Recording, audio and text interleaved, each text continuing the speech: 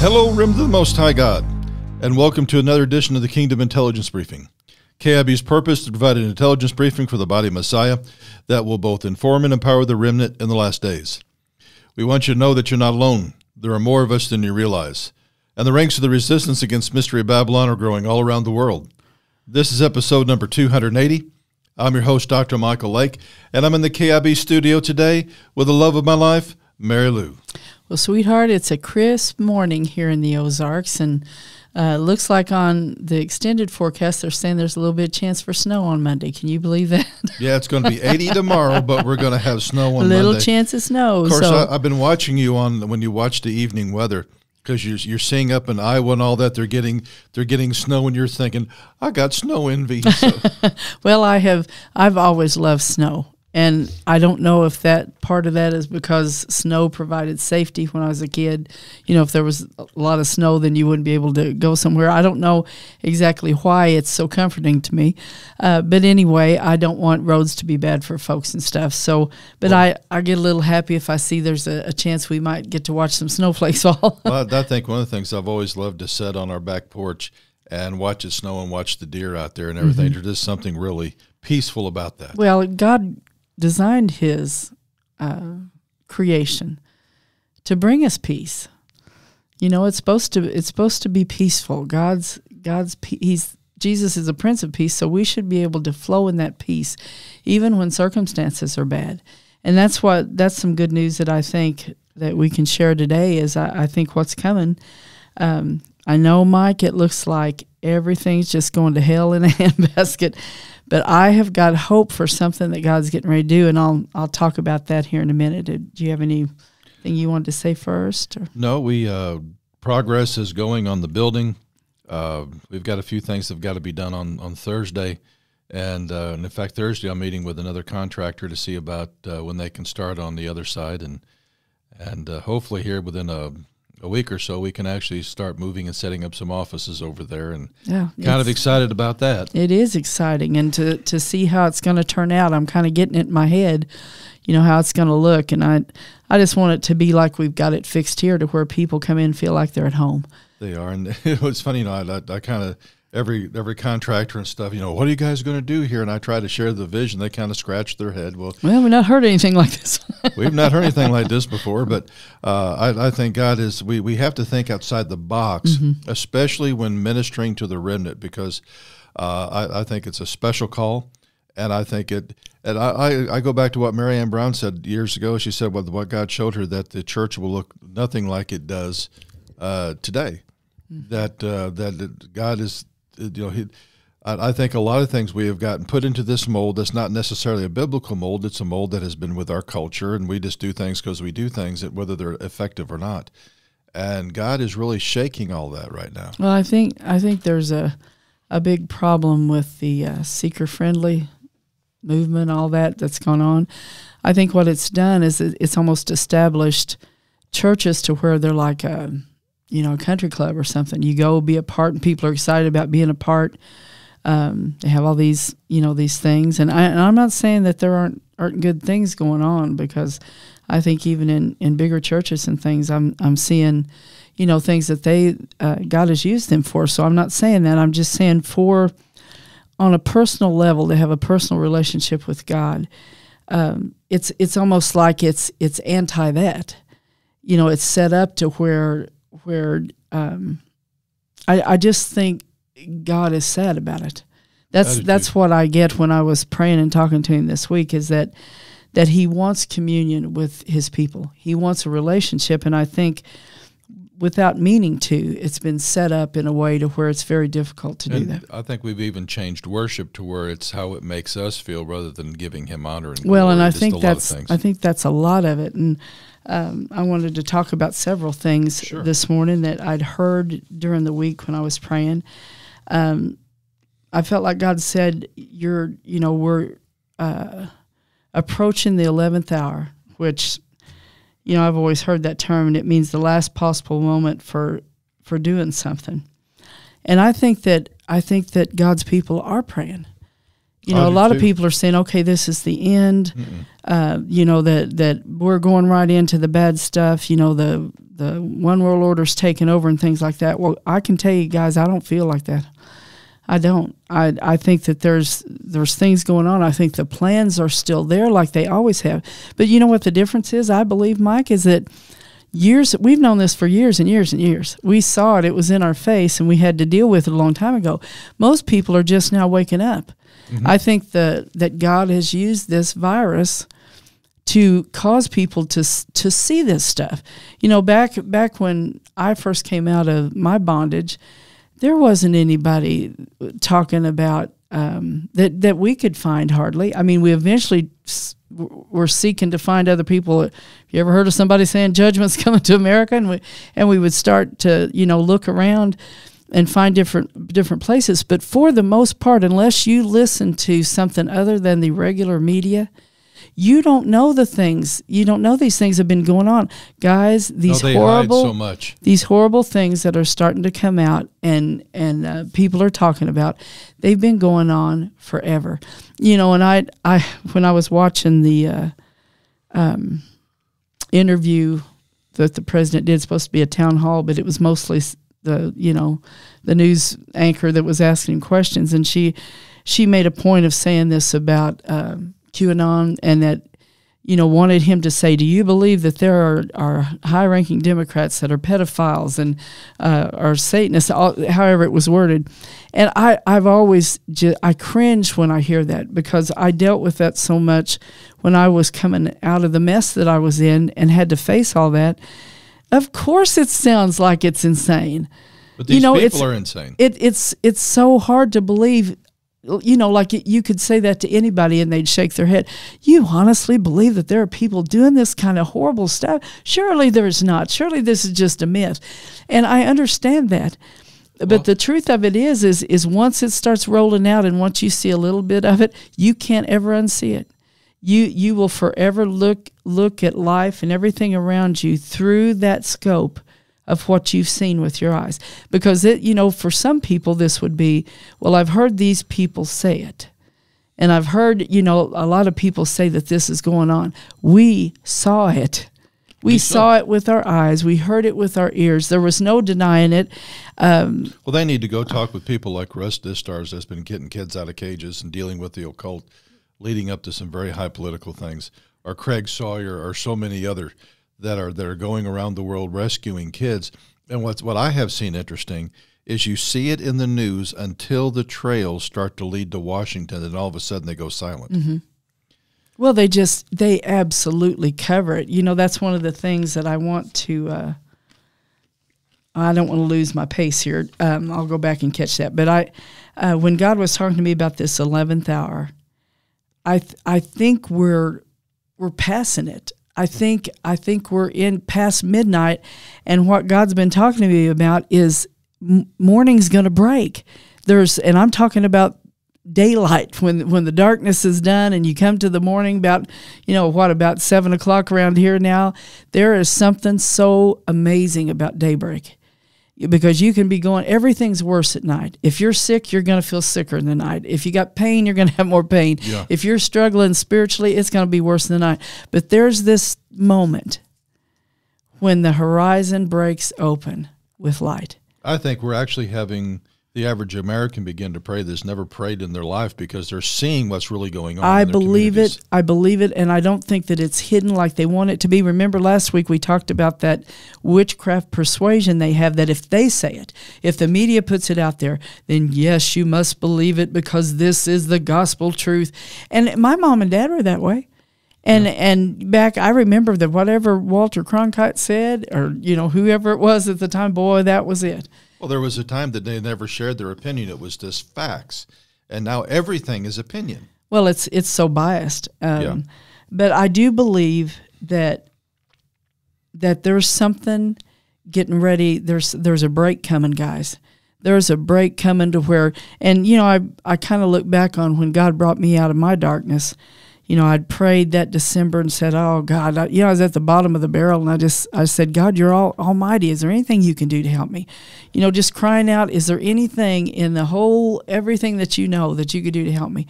And then when I woke up that one morning, and it, for the first time in my life, felt like darkness had broken. Mm-hmm. And then, it was a process. I've talked about the process God took me through to bring me out of all that.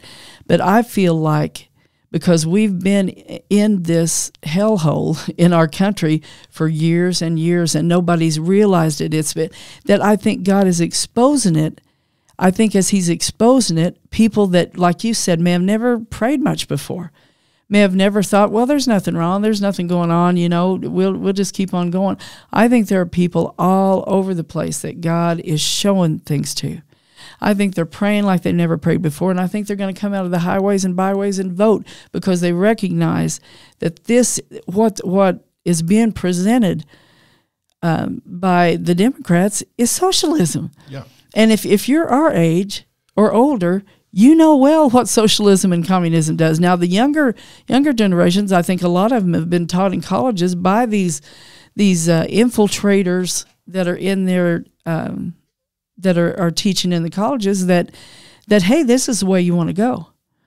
This is a good, so they've got this new enlightenment, they think, on something that's really old that doesn't work, that they think, hey, this is good stuff. They cannot point to a single place on the planet that this has ever worked. Oh, and so I just wanted to encourage everybody, and what God reminded me of was I want to read a few verses in Psalm 30, because, when the morning breaks, Mike, darkness flees. Mm-hmm. It can't stand the true light. That's God's creative light coming forth. There's all kinds of lights. It says that Satan can appear as an angel of light. And boy, we've seen a lot of that. We've seen a lot of things that look like light, but it's really darkness.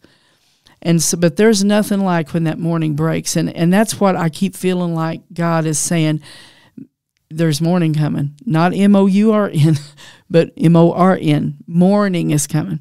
Yes. And when I came out of that, the most automatic thing that poured out of me was thanksgiving, praise, worship. When you have a morning breakthrough, that's just what your soul does. And there's rejoices. In another psalm it says, set my soul out of prison so I can praise your name. So I want to read in Psalm 30, it says, I'm going to skip a few verses, but it says, I will extol thee, O Lord, for thou hast lifted me up and hast not made my foes to rejoice over me. O Lord my God, I cried unto thee, and thou hast healed me. O Lord, thou hast brought up my soul from the grave. Thou hast kept me alive, that I should not go down to the pit. Sing unto the Lord, O ye saints of his, and give thanks at the remembrance of his holiness. For his anger endureth but a moment. In his favor is life. Weeping may endure for a night, but joy cometh in the morning. And I'll go down a few verses. It says, hear, O Lord, and have mercy upon me. Lord, be thou my helper. He is our helper. Thou hast turned for me my mourning into dancing. Thou hast put off my sackcloth and girded me with gladness, to the end that my glory may sing praise to thee, and not be silent. O Lord my God, I will give thanks unto thee forever. See, that's what we're made to do. Mm-hmm. We're made to praise him. We're made to worship him. All creation worships him. That's why, like, there's, people go into this Mother Earth stuff, and they say, oh, all these spirits and nature and stuff. It's just the resonance of God where he is still in his creation. I know. Well, the book of Romans warns us that they'll reject the Creator, but worship that which is created. We're not supposed to worship that, but everything is supposed to worship him. And so in all that everybody's talking about, in everything that everybody's saying, that, boy, this is upon us, look at the New World Order, look at where they've brought us, I have always sensed that God was going to show forth his power, and then later on we know we're going to have Revelation's going to come to pass. There's going to be a battle of Armageddon. There's going to be all these things. But God has always had me praying for a period of time where his power would be shown, his glory would be shown, so many will get saved. Mm-hmm.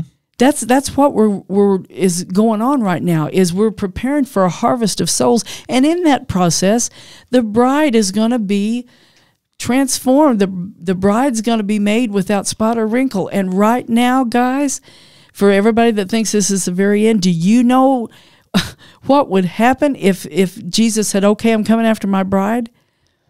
Look at what the shape we're all in. I'm talking me. Look at, you know what I'm saying? I didn't know that I was in such bad shape. And I think there's other people probably just now seeing the shape that they're in. They're seeing the condition our nation's in. They're saying, how'd we get to this place? You know, used to, you would never have heard any of the stuff that's coming out now. But now you're hearing all these things that have been done. And so we're at that time of making a decision. Yeah, are we going to stand against this evil? Are we going to stand here and stand so that God's will can be done and his praises can be sung, he can be worshiped, that it'll be shouted from the rooftops, the hidden things, so that we can take authority and say, we're not going to stand for this anymore. You know, I've been doing this for many years, and I've been standing and saying, I forbid this human trafficking. I don't know how, Father, you're going to get it stopped, but I, as an ambassador of yours here on this earth, I forbid it. I command it to stop. I command the satanic worship to stop and the torture of children and mind control. And you know what? God's showing it to everybody. And then we have the responsibility as his people to expose this wickedness. We're not supposed to turn our head and say, well, I'm just going to act like I didn't see that. You know what that does? It perpetuates the evil. Yeah, it does. And I understand people being frightened at the thought of, man, if I stand against this, not only will Satan come after me and he'll attack me, but you know, they may send some of these people after me, or they may audit me, or they may do, because that's exactly what they do. Yeah. But you've got to understand this point. It was something that Marianne Brown came and said to us, and she didn't know anything about us this time we'd seen her. She was preaching, and she walked over and just pointed at us, and she said, anytime anybody stands up for God, he will stand up for them. And boy, that was like she just poured cold water on thirsty souls, because that's what we were seeing. But it was so against anything anybody'd ever said. You know, I had a woman one time that's supposed to be an evangelist that had been a witch previously and got saved. And she came through and she was speaking at this place. And the whole time, in a couple of days, I got to meet with her a couple of times. And the whole time she kept saying to me, now, you know, Mary, people go crazy when they look at this stuff. You know, you don't want to look at this, Mary, because, you know, I knew this man, he lost his mind. And I think if somebody just focused on darkness, that's a real possibility. But I was sitting there saying, you do understand God's showing me this, right? You do know that he gives me a sound mind. You do know that he's strong enough to sustain me and my family if we stand here and do what he's telling us to do. Yep. And he did. So for every person that's a whistleblower, for every person that's thinking, well, I don't want to look at this, we'll get attacked, cover your doors with the blood of Jesus. Ask God to show you anything you need to change. Ask him to forgive every sin and stand firm. Be courageous and say, I will not go into the night. I am not going to hide my head, but I'm going to stand here and I'm going to shout from the rooftops this evil, that it's going to stop, and our God will be praised and thanked. That's right. That's where our position needs to be right now. And I tell you, we've got some people out there that I hear from, and they are right on it. We've got more powerful prayer partners. And listen, they're in their communities, all states across this nation and around the world. They're standing there asking God to forgive the sins of their city, forgive the sins of their neighborhoods. And you think that doesn't rock the kingdom of darkness? Let me tell you something. The kingdom of darkness is rocking and reeling and going nuts right now. Kind of like, you know, on a small sense, when God brought me out of that bondage, I want you to know that the demons were fleeing.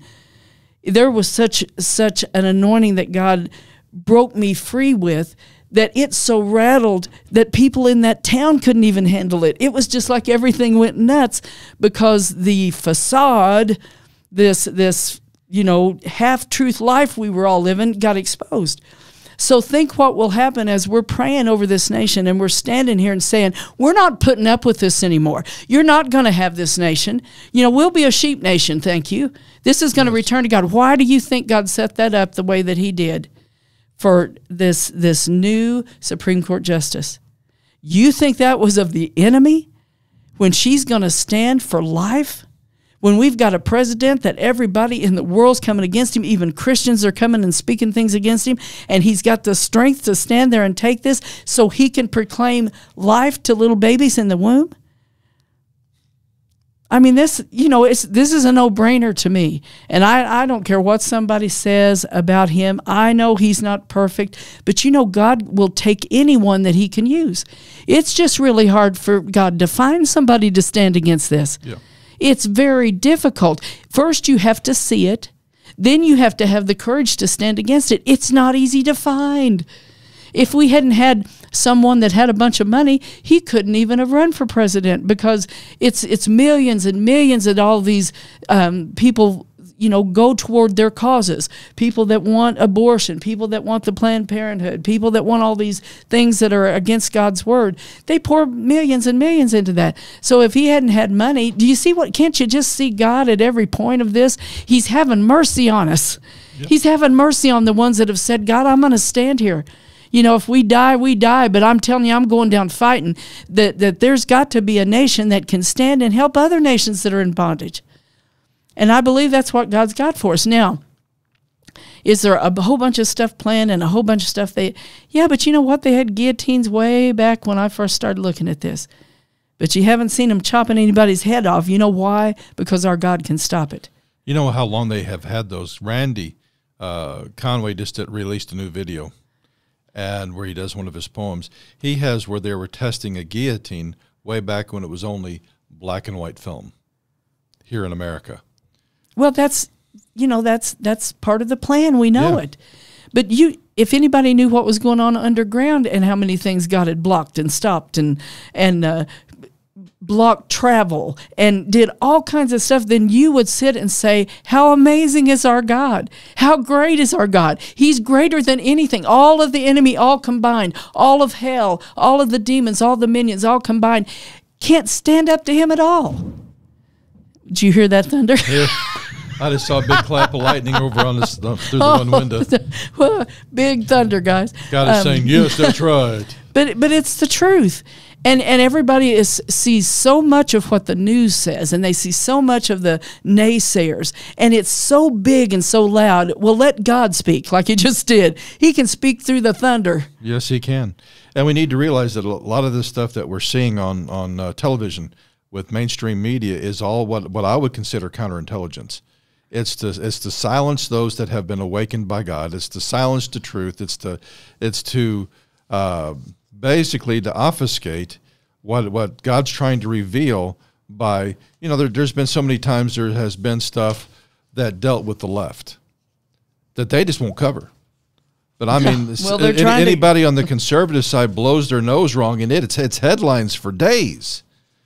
And this is why we need to see this put a stop to this. And once we have awakened to their tactics and begin calling them on it, then in fact there was one here that tried to push the whole white supremacist thing on Trump again, and ask him at a press conference after he has answered it 4,900 times. And social media had enough of it, and they attacked him on it. He attacked back, saying, "Well, I have a right to ask," blah blah blah blah blah. Well, you might. For something like that was news when he has already declared them a terrorist organization. Oh, they bring up anything because they'll bring up anything over and over and over again because that's like that's what they're programmed to do. And guys, we need to wake up to this. God, we are turning a corner, and it is time to press in like never before. Now, several things that God has given me, and then I kind of call this a call to the remnant spiritual warriors. We need to press in. This is not a time to back down. We're turning the corner, but we need to press in. In Luke 18 and Luke 8:17, this is one of the promises of Jesus. For nothing is secret that will not be revealed, nor anything hidden that will not be known and come to light. And this is one of the things that Mary and I have been teaching and just giving a clarion call to ever since, even before the 2016 election. I was on the Hagman years report. Before that. I was on the Hagman report before the election saying, listen, we need to ask God, let everything hidden be revealed. And Mary, boy, what a wild ride this has been. I mean, all of a sudden WikiLeaks comes out and this comes out and that comes out, and they're scrambling, doing everything that they can do. And let me tell you something, the WikiLeaks made the left so mad that in one of the briefings that came out that Hillary Clinton's suggestion was, let's just drone him. She wanted to send a Hellfire missile on his house, even though he was sitting in a sovereign nation, just to stop that because they didn't know what to do with how to stop the leaks. And guys, we need to continue praying that all the hidden would be revealed, and that nothing the mainstream media or anyone can hide the truth. The truth needs to come out, and justice needs to be done, whether it's from those that are moving righteously in the Justice Department or in a just and a holy God says, if you're not going to take care of it, I'm going to take care of it. And he will. He will. And the second thing that we're beginning to awaken to is something called counterintelligence. Now that's what if the truth comes out, you bombard it with 500 different lies to try to either discredit it or to change the conversation. And how they have not done that. But let me tell you something, guys. The counterintelligence of the deep state, the remnant have discernment, and they're not buying it anymore, which is frustrating the snot out of them. That's overriding that old persuasion. It is.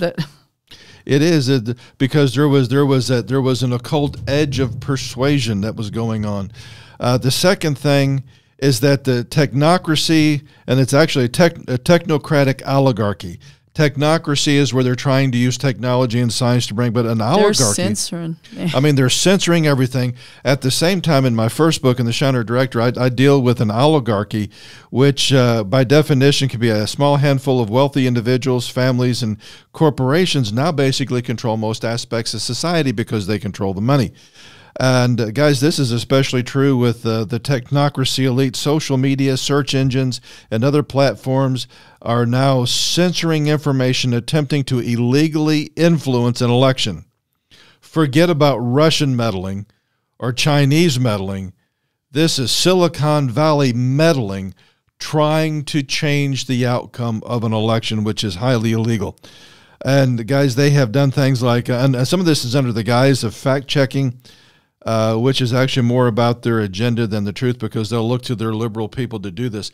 And just to show you just the disparaging, in fact, I think they're going to be called before Congress to answer to some of this. They had a conservative news media guy that has a long track record of being rock solid. A liberal news media edited what he said to make it say just the opposite. He called them on it. He contacted Twitter. It was days and days and days before they shut that down. Something came out that was very possibly true about the Bidens. Within minutes, they shut it down, to include shutting down links from the third largest and oldest newspaper in the United States. Guys, this boggles the mind. And this whole technocratic thing is all about slowly not only controlling information, controlling the masses, but slowly building the beast system under our very noses. And guys, we must seek the assistance of heaven to judge these endeavors of darkness and to bring them in the light of day and to awaken the masses to what they're doing.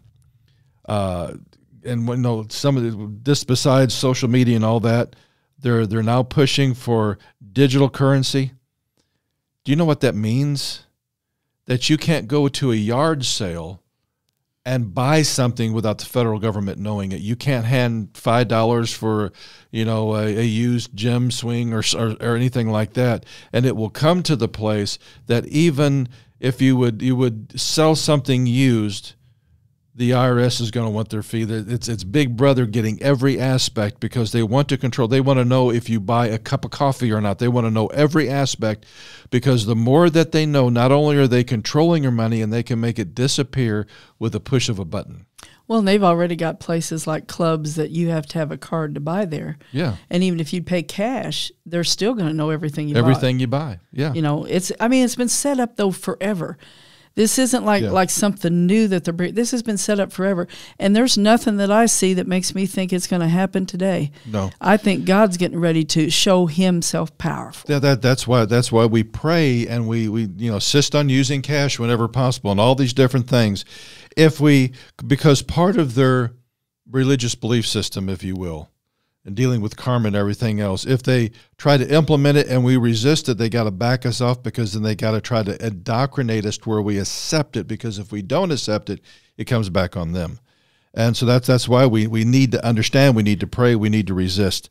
The third thing is the difference between the awakened remnant and the woke left. Now, the woke population, guys, more resemble a violent sleepwalker than someone who is awakened from the techno-sorcery slumber of Babylon. And you see a lot of this. They'll call them the woke left. They scream. They're violent. They'll do everything but reason. It's like their ability to reason has been shut down. And guys, we need to pray for these guys. Yeah, for sure. Because what they're following, there was a guy named Saul Alinsky, and I've dealt with this before, and of how to use these things. And you want to see how the left and the elite feel about these people? And this is Saul Alinsky's own words. They're useful idiots. That's exactly what's happening on our streets today. They're burning down cities, and those that are really in power driving it consider them useful idiots. And they're burning down their own neighborhoods. They're burning down. You know, how can you say that you stand for Black Lives Matter when you're destroying black businesses? Mm-hmm. It's unreasonable. And so, guys, we need to pray that God would truly awaken them, that they're seeing that they're being used or nothing but cannon fodder for the communist revolution that's going on in America today. And last night we saw a recent video of an Antifa member conducting a pagan ritual on the streets in America while eating a heart. Mm-hmm. It was very gross. It was very, very gross. Mm-hmm. And after doing this incantation and eating in a heart, he was running around saying that his body was on fire, talking about the power of this entity, and he was calling on the God of chaos. Yeah, he was. The gods. He said the gods of chaos. Yes, yeah. And guys, this is very important. This is something that I've dealt with in the Go Therefore conference and also the last Trump virtual conferences that are going on right now. A truth that's revealed in Genesis 1:2 reveals two major agents of darkness in the kingdom of God. And in the Hebrew, it's tohu and bohu. And I don't want to get into all the grammatical things about this, but the use of those two words together violate Hebrew grammar. In fact, we don't really even know what bohu means. There's no relative thing to it, so they kind of tried to apply the Greek to it and everything else. And I believe it's two entities that it's kind of like the Nechesh of Genesis 3:1. That word became known as serpent, but originally I believe it was the name of that seraph that came into the garden. I think that bohu and tohu literally can be translated confusion and chaos. Now, why is this so important? You see, God created the heavens and the earth. The earth was decimated. Tohu and bohu are doing their thing. The Spirit of God comes in and stops it. And then when Almighty God came and God was speaking words of authority over Adam and Eve, when he told them to replenish, when you look at the historical etymology, I get into this in the Kingdom Priesthood, that Adam was given a staff of authority. That replenish meant not only to be consecrated as a priest, but also to be armed as a warrior. But when you look at Malay in the Hebrew and just take apart the individual Hebrew letters, it can be translated this way: the shepherd's staff that can stop chaos. They're calling to the gods of chaos. Mm-hmm. When Jesus rose from the dead, he said, all authority is given unto me. That's right. And there's a reason why he said all, because not only did he come with the authority of the second Adam, when he rose from the dead, he had the authority of the first Adam. And in our shepherd staff of authority, we as under shepherds have under King Jesus, we have regained the authority to stop chaos. Oh, preach it, darling.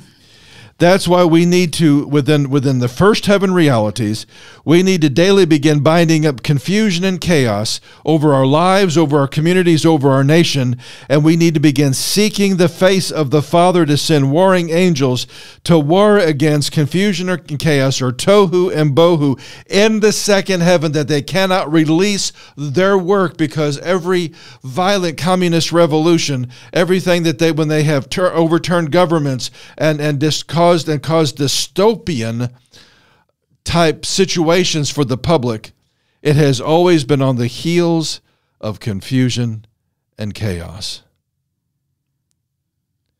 Guys, we need to bind it up. We need to seek the face of heaven. We need to seek the face of God. Father, send warring angels right now to begin stopping and binding up confusion and chaos in the streets. We ask forgiveness for the sins that have brought forth these entities. Father, forgive the rituals that are being done. Yes, we plead the blood of Jesus over every single ritual. And forgive the sins of the people that that are in the government and in the media that are complicit with all of this agenda. Father, forgive their sins and break occult power to work through them. Make it impossible for them to be a puppet for the enemy, to speak, to move, to hide things. And we just believe, Father, that you are bringing justice right now. As a matter of fact, Mike, when I woke up this morning, it was a similar feeling that I had once God told me that Hillary had reached the pinnacle of her power. And I thought, I'm going to be rejoicing. Okay, she's not going to win this election.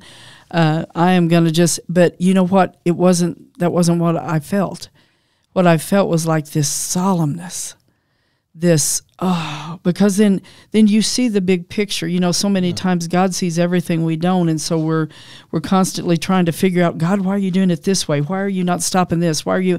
And the big picture is this: these people, without a miracle of God, and their souls are saved, they've reached the pinnacle of anything they were going to do in their life, and what they have ahead of them, unless they are saved, a true salvation experience, is eternity of torture in hell. Yes. And there's this solemnness that comes. You know, you're doing warfare. You're seeing, oh man, these people have got this horrible, evil agenda. They're hurting children. They're doing this. They're doing that. And you think there's going to be this great shout of victory. But what I believe happens is once God says, okay, it's getting ready to turn, you know, my judgment's gonna hit this wickedness, then you start seeing, the wasted lives. Yeah. The lives that God had plans for every child. I believe that there was a plan that God had, and that none were unimportant. And here, look what Satan has done to these lives. Yeah. In every case, just look.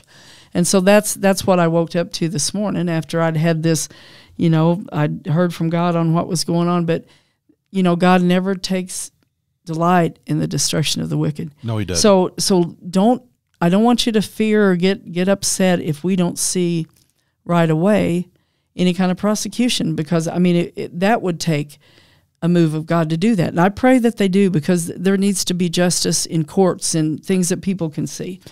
But know this, guys, there's judgment coming on the wicked. There is. Guys, we need to understand that this fight is not a political fight, it's a spiritual one. No, it's not. And we are fighting so that the world will not be set on fire with the communist revolution to establish a one-world government. Guys, we are fighting for the souls of our nations and freedom not only to preach the gospel, but to live our faith in the public square. Mm-hmm. Okay. Yeah. Now, heaven is hearing and moving. We are turning a corner. There is a shift in the spirit, and those with spiritual discernment can feel it. It is time to press and take ground for the kingdom, and then to move forward in winning hearts and minds to walk with Jesus in spirit and in truth. That's where we are. Mm-hmm. Now, Father, I just ask that you would empower every remnant, Father, wherever they are in the world, Father, to have that special anointing on them to pray and to intercede and to do spiritual warfare, and to, Father, to position themselves exactly where they need to be. Father, activate your remnant to enforce your kingdom, to enforce your decrees, to enforce that which you want done in the earth. And Father, even more than stilling the fires of hell, your greatest desire is that there would be a great harvest come into the kingdom. And Father, yes, we ask that that the woke would become the awakened and see their need for Jesus. And Father, that they would run into the arms of the living God. Yes. And that they would surrender to him and cast off the works of darkness, cast off the works of violence. Father, continue to turn the tide. Father, let your will be done. Let your kingdom come on this planet and in every life. And Father, I also speak into every situation of every remnant member. Father, wherever the enemy has tried to creep in, Father, turn them back. Yes. Bring victory, bring wholeness, change situations that could not be changed. Father, change them by your power and solely for your glory, and let your name be reverenced among both the remnant and the population, we ask. In Jesus' name. In the Shinar Directive, we journeyed down the Luciferian rabbit hole to discover the matrix of darkness that has engulfed our planet. In the Sheeriyth Imperative, we dug deeper to unearth the power source of hell itself and how the body of Christ can labor to impede its functioning in the earth and lay the groundwork for revival. Now it is time to unveil the mysteries of both the priesthood of the kingdom of God and the priesthood of darkness. Until these mysteries are understood, God's remnant cannot realize their purpose or be released with heaven's power to overcome the agenda of the denizens of the second heaven. The Kingdom Priesthood is a training manual for the remnant to discover their priesthood, their purpose, and their service to Almighty God. In the pages of this remnant manual, you will discover what Adam experienced in the first few moments of life and how those desires were written into the DNA of humanity. Revelations of what the Almighty meant when He told Adam and Eve to replenish the earth. Who were the first priests of the kingdom of God in the Bible, and who was the first priest of darkness? What was the knowledge of the tree of good and evil offering the first family of humanity? How we all share the same calling as Abram. The reality of the principalities' wars and how it is influencing the world today.